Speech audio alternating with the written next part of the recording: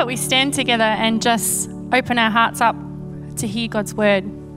Sometimes we can come to God's word and be really familiar, but I just think it's awesome to be able to just say, God, here we are, speak to us. Hey? You might want to stretch out your hand or close your eyes. Father God, I thank you for your presence here this morning by the power of your Spirit. I thank you that you love each person in this room. You love everyone that you created. And I pray right now that you would take your word and apply it to every heart. And so, Lord, we do say, speak, Lord, we're listening. In Jesus' name, amen. Why don't you take your seats? Well, when my boys were really little, if you've got nieces or nephews or you've served in kids ministry or you've got grandkids, you've been around little children, you would have probably seen this phenomena.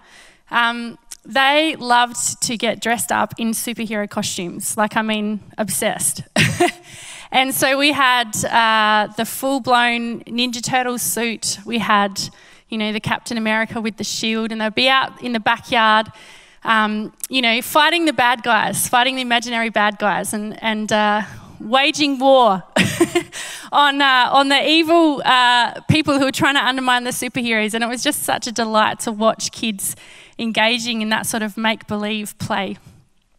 But the battle that we're in is not make-believe.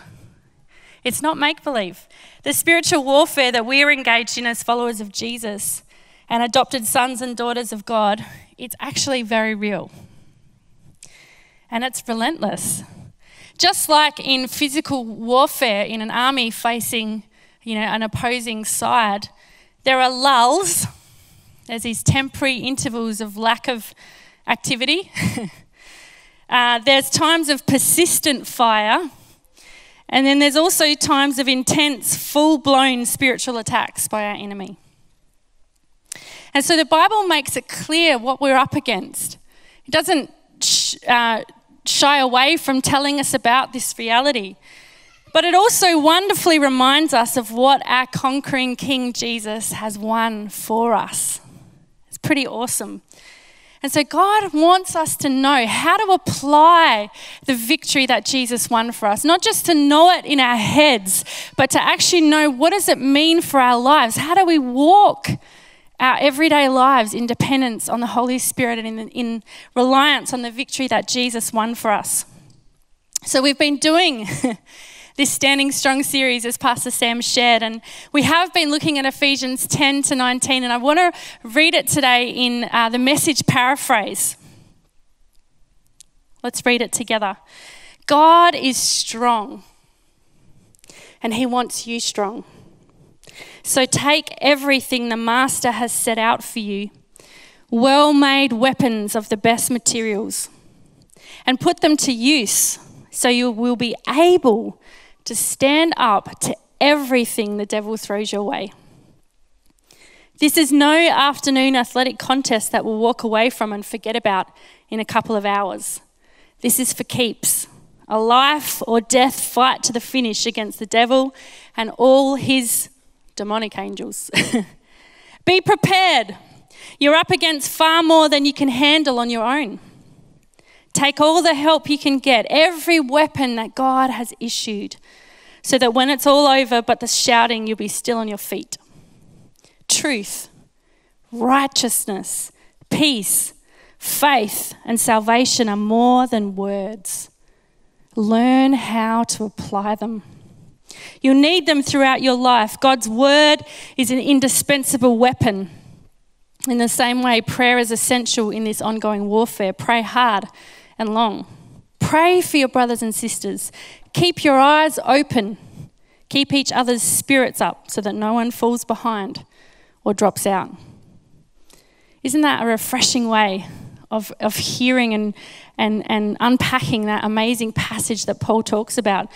Do you know, we're meant to take everything that Jesus has won for us, all the help he's provided for us, every weapon that God has issued. Why? Because he wants us standing strong and steadfast, immovable, unshakable in our faith. And we all have wobbly times. But that's why we need each other as well, because sometimes someone else coming alongside you and saying, do you know what? God is for you. You might not feel him right now, but he's not gone missing. He hasn't gone AWOL. He loves you. In fact, he loves you so much, he laid down his life for you. You can rest and stake your life upon that. And to have people around us in the family of God who will speak that over us, who will pray for us, who will encourage us, is so important. So maybe this series has awoken you for the first time or reminded you that we are in a battle, that there's more to this life than just the physical day-to-day activities and appointments and events and housekeeping and gardening and school drop-off and looking after kids or grandkids and study and work and volunteering and relating with your family and friends. We live in that, but there's a backdrop to that. A spiritual reality that's happening all around us that we're not meant to ignore. The battle for people's hearts and minds is raging across this earth, and we have a very real enemy who hates God and hates human beings made in God's image. And he wants to take as many people with him to hell forever. So from now until Jesus comes back, there's no neutral ground. There's no neutral ground. I believe Jesus wants us to really understand that this morning. There's no neutral ground. We can't ignore this battle or wish it away. It's part of the normal Christian life for anyone who chooses to follow Jesus and live for him. But the good news is that we don't have to try and ignore it. We don't have to be daunted or intimidated by it, and we definitely don't need to run away. We can stand firm and resist any attack that comes our way in Jesus' name. And so Jesus, when he walked this earth, when you read in the Gospels, he lived with this constant awareness of this battle. And so whenever you see him moving about in people's lives, there's this constant clash of kingdoms that took place. And Jesus, he just waded right into it because he knew his authority. He knew who he was. He knew why he'd come. He was able to just say, no, I resist that. Get away. He depended on God and his unchanging word. The Apostle Paul also lived with this constant awareness of spiritual opposition and attack. He didn't obsess about it. He didn't go looking for it. He wasn't swayed by it. He continued to preach the gospel and plant churches and reach people with the love of Jesus. He continued to raise up new disciples. He wasn't swayed from the mission Jesus had given him, despite massive suffering and personal cost. But he wasn't denying the reality that there was a constant backdrop in his ministry and obedience to Jesus that he needed to be aware of. And so the scripture talks about we are not unaware. And I really felt that through this message, God wants to remind us today, or to encourage us, we're not unaware. We're not meant to just go through life with the blinkers on and ignore this stuff. And in the context of Paul writing this scripture, he's talking about forgiveness in the life of the church and how the Corinthian church had originally said to a man who was engaging in some pretty destructive behaviour and wasn't listening, you know, you need to go and we release you to do what you need to do. And then he repented. He had a change of heart and he asked for forgiveness and asked to come back. And so Paul's talking about this forgiveness. Don't hold out on forgiveness, but welcome him back because he is genuinely repentant. And he says in 2 Corinthians 2:11, in order that Satan might not outwit us, for we are not unaware of his schemes. We're not unaware of his schemes. Are you aware of the schemes of the enemy and his tactics to distract, to discourage, to bring disunity, and ultimately to destroy your life? The Apostle Peter was very aware of it. In 1 Peter, he wrote to persecuted churches. And let's read this together. He wrote, Peter, an apostle of Jesus Christ, to God's elect, exiles, foreigners, people who are not citizens of this earth, scattered throughout the province of Pontus, Galatia, Cappadocia, Asia, and Bithynia, who have been chosen according to the foreknowledge of God the Father. He wrote to these churches who are being persecuted, who have been chosen according to the foreknowledge of God the Father, through the sanctifying work of the Spirit, to be obedient to Jesus Christ. They're in persecution. And he's writing to them to say, God has chosen you. He has not overlooked you. He's not forgotten you. But he's called you by the power of the Holy Spirit to be obedient to Jesus and to be sprinkled with his blood. And then he says, grace and peace be yours in abundance. And we read that grace and peace be yours in lots of the openings of Paul's writings. But Peter says, grace and peace be yours in abundance. You guys are going to need it. You're going to need to draw from the grace of Jesus, and you're going to need to live in the awareness of his peace because you're under persecution right now. And he goes on to write to them about where they can rest their hope. What is unshakable and certain in the middle of hardship and suffering. And so we read in verses 6 to 7, he says, in all this, the fact that you have a living hope in Jesus and this new inheritance that he's won for you that can never perish, spoil or fade, in all this you greatly rejoice, though now for a little while you may have had to suffer grief in all kinds of trials. These have come so that the proven genuineness of your faith, of greater worth than gold, which perishes even though refined by fire, may result in praise, glory and honour when Jesus Christ is revealed. You know, to our Heavenly Father, our faith is more precious than gold. It's more precious and more valuable than a rare and costly gem. It's more precious and valuable than all the riches in this world. Why? Because it's only by faith that you receive everything Jesus has won for you.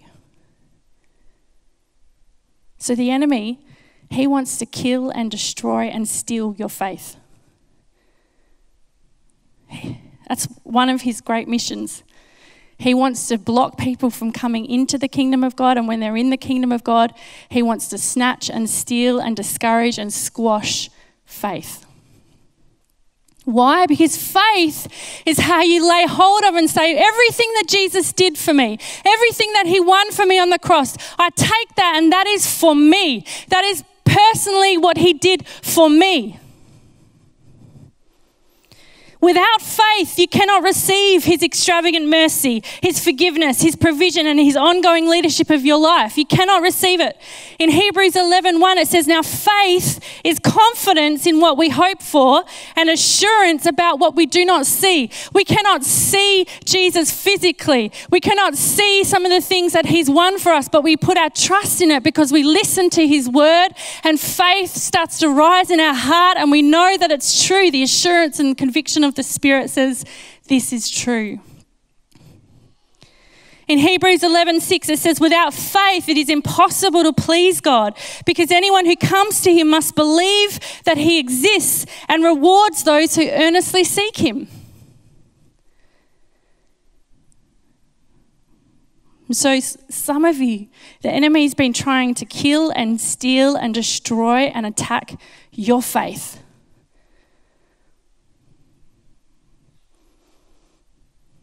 And this is a message for you. This is God's encouragement to you. So keep listening. Writing to the persecuted churches who are being targeted by the enemy's schemes, Peter encourages them. He says, though you have not seen him, Jesus, you love him. And even though you do not see him now, you believe in him and are filled with an inexpressible and glorious joy, for you are receiving the end result or the outcome of your faith, the salvation of your souls.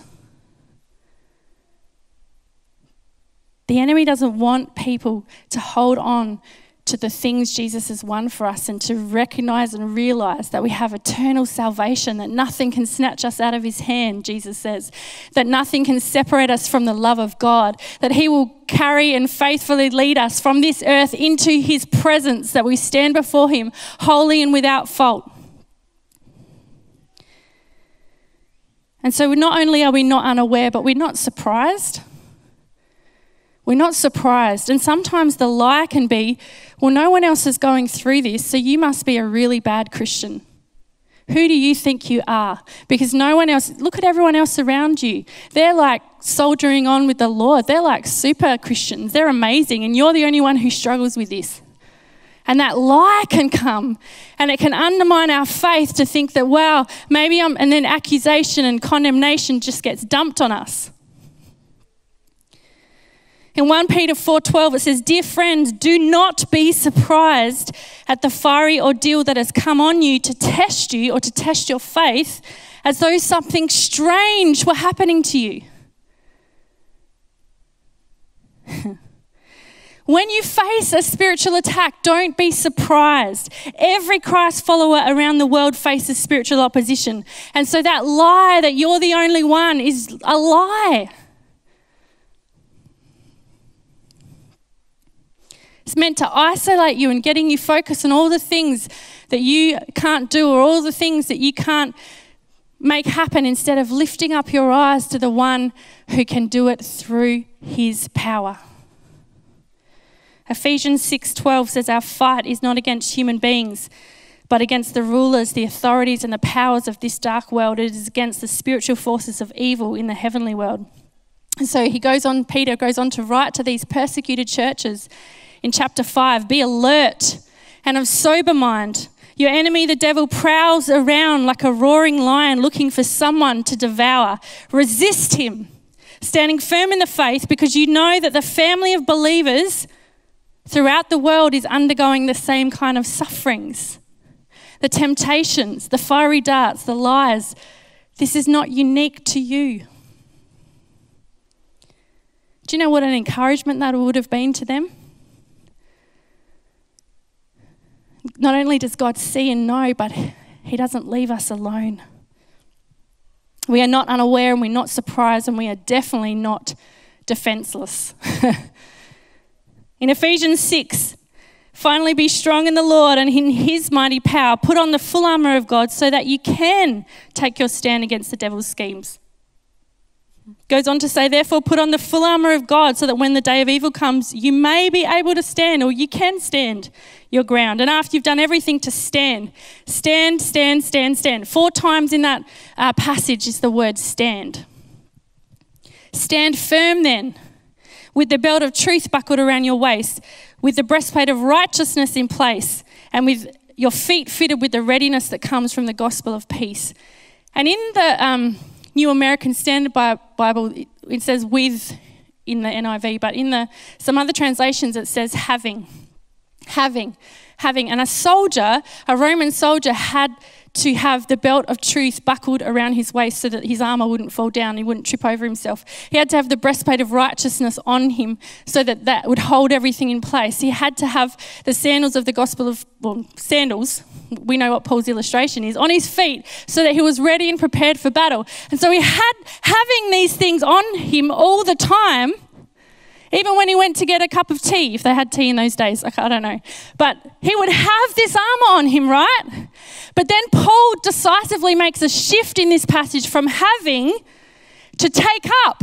And so he talks about the fact that the shield and the sword and the helmet of salvation are things that would be with the soldier ready at any time. So when there was an attack or when there was a call to come and fight, he would take up the sword of the Spirit. He would take up the shield of faith. He would take up the helmet of salvation and put those things on. There was this intentional and not passive taking up. And so we get in Ephesians 6:13, in addition to all this, the truth, righteousness, our right standing with Christ, the gospel of peace, our readiness to share the gospel with people. In addition to all this, take up the shield of faith with which you can extinguish all the flaming arrows or the fiery darts of the evil one. And so this shield was not this small little round thing. It was like almost like a door. Let's look at some pictures. It was big. It was meant to be so that it protected, your whole body could crouch down and be protected behind it. It protected all the vital organs, absolutely, but they could link shields together and crouch in together so that those fiery darts that came could protect them. And this is amazing because they could just keep moving forward, shuffling forward with all their shields up. So if someone was injured or wounded or in the middle, they just keep putting the shields up and off they go. Isn't that like the body of Christ? Isn't that like the church? That sometimes when we don't have the faith, we've got people around us saying, do you know what? You can do this. I've got you. I'm praying for you. I'm with you. And we can keep moving forward together as the army of God. Isn't that amazing? The shield was constructed so that it would extinguish the dangerous missiles then in use. These arrows dipped in pitch that were set alight and fired. And without the shield of faith up, they would land in the opposing side's camp and disperse, and there'd be little spot fires and panic that would happen. But as they lifted up the shield of faith, they could stop those fiery darts and render them ineffective. The shield was dipped in water prior to battle. It was made of 2 layers of wood glued together, then covered with linen, and then with a tough animal hide. Finally, it was bound with iron above and below. Whereas the breastplate secured the vital organs, with the shield, a soldier could turn it in every direction to protect himself. What are these fiery darts? Doubt, unbelief, cynicism, that can rob you of your inheritance in Christ and potential in life. And so some of the great Christian writers, people of faith throughout history, have had these fiery darts of doubt come their way. They've just all of a sudden gone into a season where they've been plagued with a thought that's just come into their mind, and they're like, why would I think that? Why am I struggling with this? Discouragement is another one. Discouragement. You're the only one. You care for everyone else, but no one cares for you. You're all by yourself. You're working so hard and no one even notices. Discouragement. Mischievous accusations that can inflame our conscience with false guilt, because guilt can cripple us internally. So these things that can come and just accuse us and just accuse. I might even come in the first person of your thoughts to say, who do you think you are? If people knew what you did this week, how can you stand and speak to children about the love of God?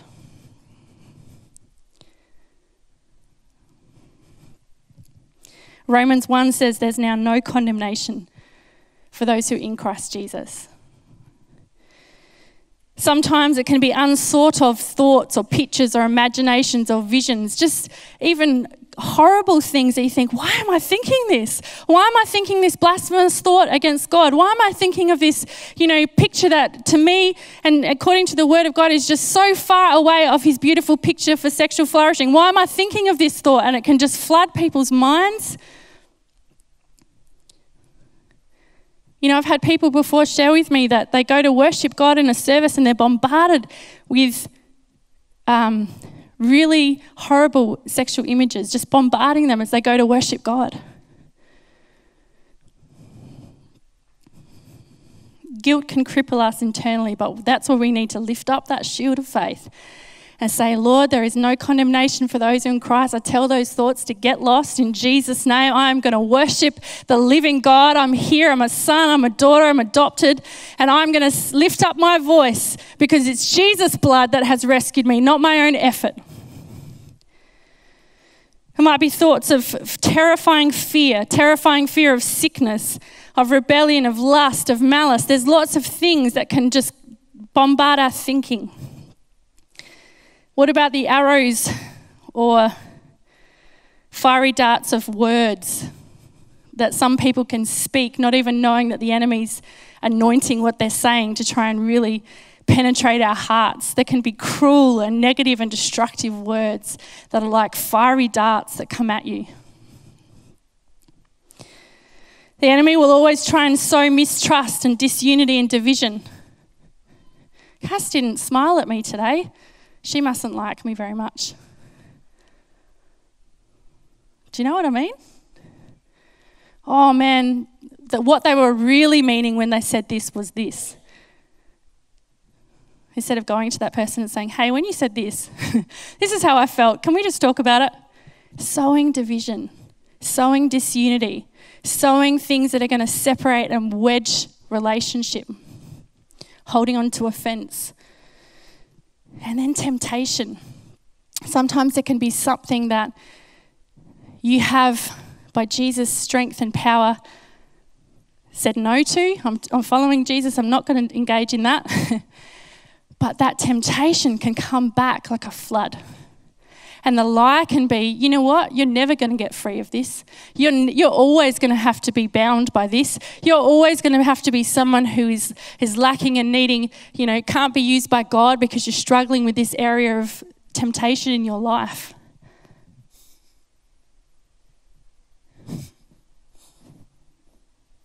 When these fiery darts come, it is active and intentional reliance on God, trusting that He will shield us by His power, according to His word, that extinguishes and snuffs out and renders the enemy's attacks ineffective. And so in 1 Peter 1, he writes to those persecuted churches and he says, praise God for the living hope and the inheritance that can never perish, spoil or fade. This inheritance is kept in heaven for you, who through faith are shielded by God's power until the coming of the salvation that is ready to be revealed in the last time. It is our dependence on God that protects us like a shield.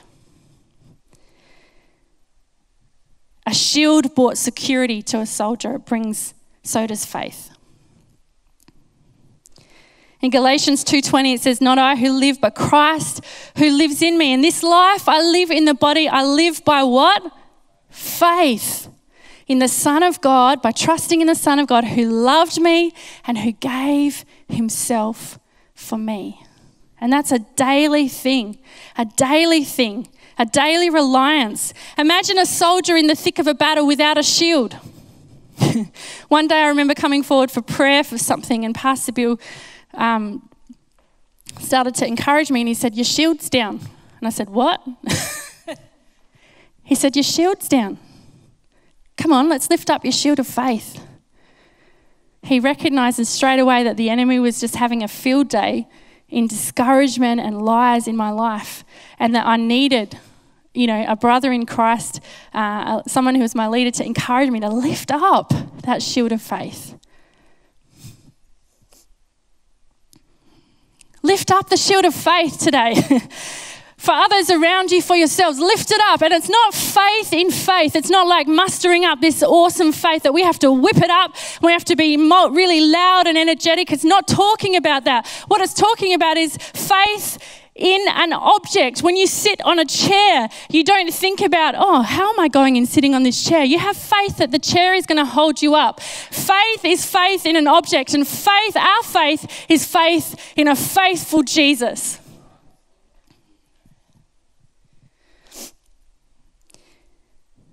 The early church in Acts, the first thing that they did when Peter got out of jail, Peter and John got out of jail for God using them to heal a crippled man from birth, the first thing they did, it says, when the church heard this, they raised their voices together in prayer to God. They lifted up that shield of faith. Oh, sovereign Lord, now stretch out your hand. They started to just pray and lift up that shield of faith. Again, when Peter was in prison in Acts 12, and there was a miracle, God broke him out of prison. But it says this amazing verse in Acts 12:5. But while Peter was in prison, the church prayed very earnestly for him. There's some people across our church family who are facing sickness, who are facing discouraging situations, who are facing an onslaught from the enemy. And God's encouraging us today to be a people that stand in faith and pray earnestly and trust the Lord for his deliverance. We don't know or see the whole picture. We don't know why at times in the sovereignty of God, he allows James to be martyred and Peter to live. But we throw ourselves upon him and his goodness. And through our faith, we lay hold of the powerful promises of God in times of trouble and discouragement. It is by faith that we lay hold of the promises of God in times of vicious, fiery temptations. Paul knew that only faith's reliance on God could quench and deflect such awful weapons when they're hurled at a person. The only safeguard lies not in introspection, trying harder, but lifting up our eyes and looking to our God and proclaiming his character, proclaiming what he's done, resting in the finished work of Christ as we heard about today. So I want to finish by talking about Christ, our shield, because actually when Paul talks about a shield, it's actually Jesus. Jesus is your shield if you follow Christ. And if you don't know him today, you can put your trust in him. Christ, our shield. In Genesis, I'm going to read some scriptures over us to finish. In Genesis 15, God appears to Abraham and he says, "Do not be afraid, Abram. I am your shield and your very great reward." I am your shield. Isn't that awesome? Christ, our shield. Have a listen to this one. Proverbs 35 says, "Every word of God is flawless. He is a shield to those who take refuge in him." We run to him. He is our shield. Psalm 18:2, "The Lord is my rock, my fortress and my deliverer. My God is my rock in whom I take refuge, my shield and the horn or the strength of my salvation, my stronghold." 2 Samuel 22:36, "You make your saving help my shield. Your help has made me great." Psalm 33, "We wait in hope for the Lord, for he is our help and shield. In him our hearts rejoice, for we trust in his holy name. May your unfailing love be with us, Lord, even as we put our hope in you." Psalm 3:3, "But you, Lord, are a shield around me, my glory, the one who lifts my head high." That's a word for some of you this morning. He himself is your shield around you. He is the one who's your reward when you're going to face him one day as you go to be before him in heaven. Like Jesus, his whole life was actually about you, and you got me through this, and you protected me, and you presenced me with your very presence as I went through this situation. You yourself are my shield.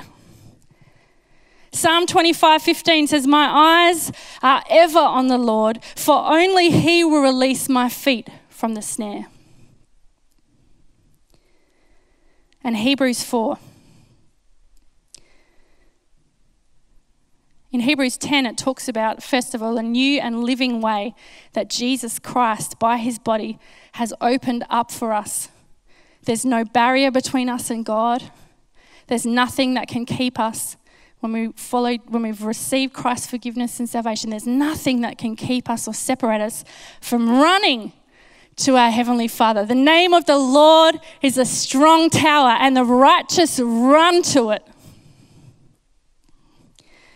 But in Hebrews 4, it says, "Therefore, since we have a great high priest who has ascended into heaven, Jesus, the Son of God." Not only did he ascend into heaven, but he died for every one of your sins. That's why there's no condemnation, because Jesus took the punishment in your place. Not only did he take your punishment, but he gives you God's A+ record, or his A+ record.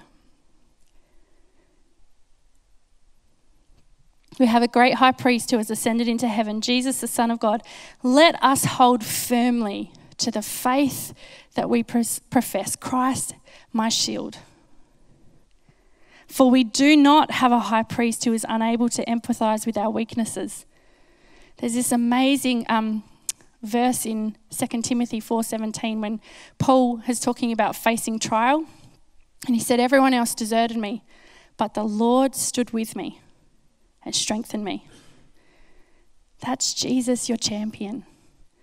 Isn't that a beautiful, tender picture? The King of Kings, who we're supposed to bow down before, comes and stands with us to strengthen us. And so I love that line from Oh Holy Night when it says, "He knows our need. Our weakness is no stranger. Behold your King, before him lowly bend." And yet this King comes and stands alongside to strengthen. This King is not far and distant. He's close. We do not have a high priest who's unable to empathize with our weaknesses, but we have one who has been tempted in every way, just as we are, yet he did not sin.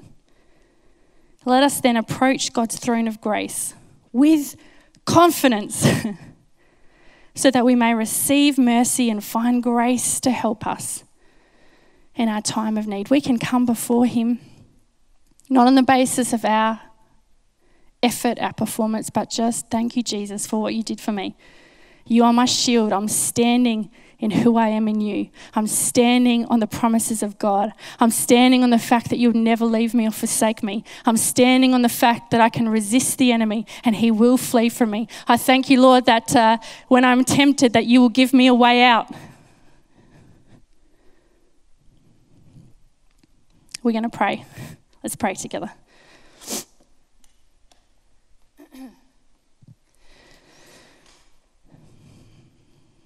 Lord God, I thank you for your word to us this morning. Christ, our shield, our very great reward. You do not leave us defenseless. You don't leave us to fight the battles that come our way on our own. You yourself come and stand alongside us to strengthen us. You yourself are our shield. And we just thank you for that. Just start to thank him in your heart. Thank you.